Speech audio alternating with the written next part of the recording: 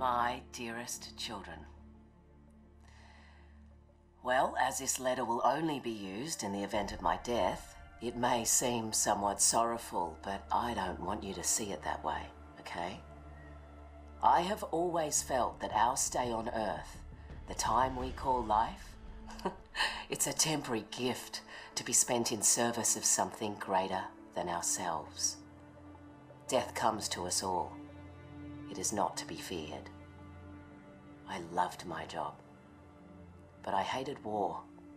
But the secret mission I undertook every single day was to protect the two of you from anyone or anything that threatened your health and well-being.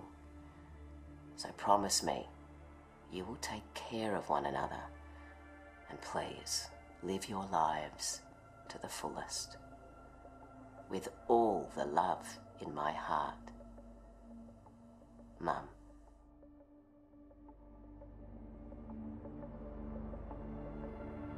To my dearest wife, Sarah, my son, Noah, and my daughter, Abby.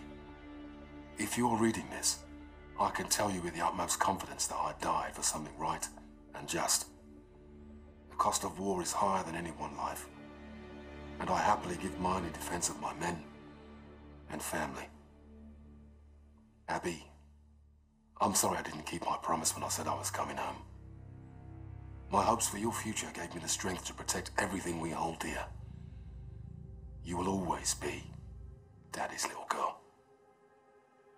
Noah, be an honest man. Keep your word. Only use violence as a last resort. You're the man of the house now. Sarah, please keep our baby safe. And find it in your heart to forgive me for leaving you alone. If my last breath is not in the battlefield, then surely it will be in your arms. Keep me in your hearts. Always. Sir, we're behind enemy lines now in the heat of battle. Time is short. You've given an order from which there is likely no return. You did what had to be done. All in. I'm proud of you. You're a born leader, sir. Today was one of the worst days in history, and forgive me for saying it, but it was the greatest day of my life. I did everything I was trained for and more. Together, we fought the good fight. Over Titan, you said we were brothers. I always wanted to know what a family really is. Now I do. Admiral Rains told me that a soldier is only as good as his last mission. If this is ours, then I can say, with certainty, we were damn good, sir.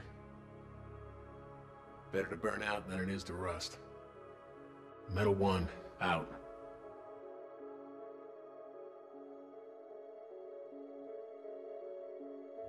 Marta, the Navy has made my life a long-distance love affair.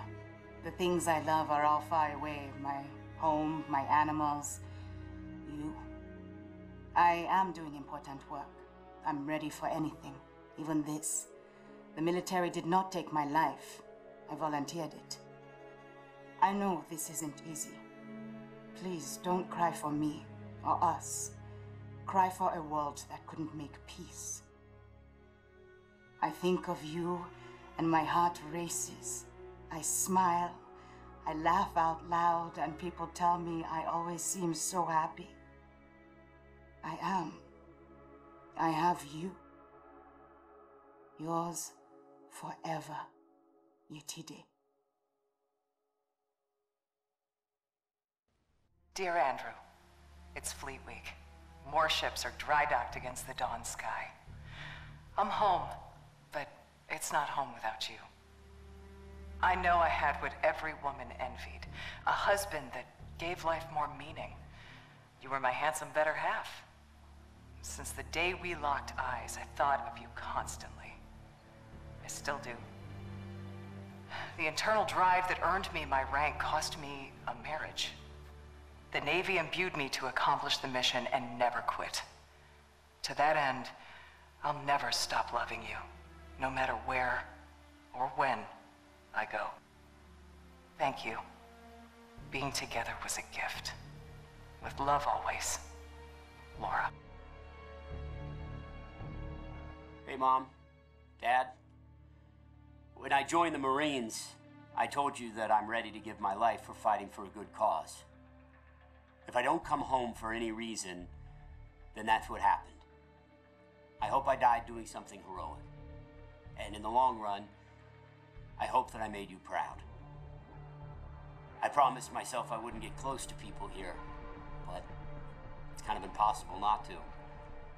I wasn't scared here, but I was homesick. Mom, I had a dream last night that you were making dinner. Yes, my favorite pork chops. And we were all at the table together. Tell Aunt Joyce I said hi and I love her.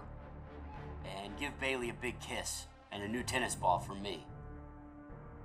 Everyone here has a mother and father, but you and Dad only have one son. So I'm sorry I didn't make it back. Semper Fi. Your loving son, Todd. Sir? I'm not quite sure how a son greets his father after not seeing him for a lifetime. Guess I'll say hi, Dad. Finally tracked down your address through the Human Resource Department in Washington. I had to use my birth certificate to prove we were related. I want you to know I followed in your footsteps. I joined the Navy. Thought it would make you proud. If we ever saw each other, we'd have more to talk about. I went to sniper school to be a sharpshooter, but my vision changed. I became an instructor. I'm currently deployed aboard the UNSA carrier Retribution. My mom Sandy passed away this year. I went back to the old house just before shipping out and found a box with your Silver Star for Valor.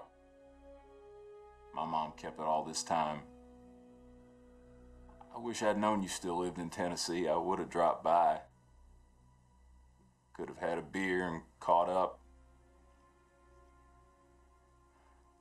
I forgive you for leaving. I hope you're not mad at me for writing. Thanks for helping bring me into this world. I did my best to be a good man. Maynard Griffin.